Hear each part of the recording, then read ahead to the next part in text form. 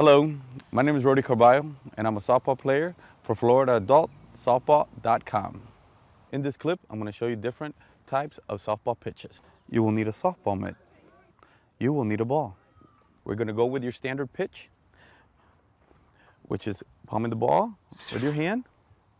You're going to come up, and it's going to be a simple release. You're going to back up a little bit so you can get some pull on your pitch, a little leverage on your leg, and you're going to release the ball. So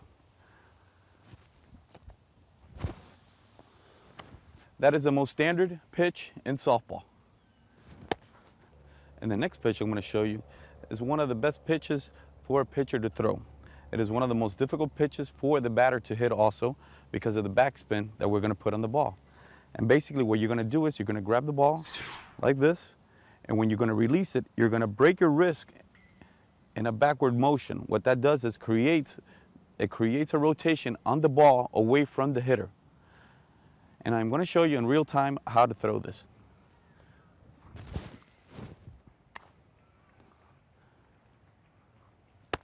And that is the backward spin pitch. This is Rody Carballo. Thank you for watching.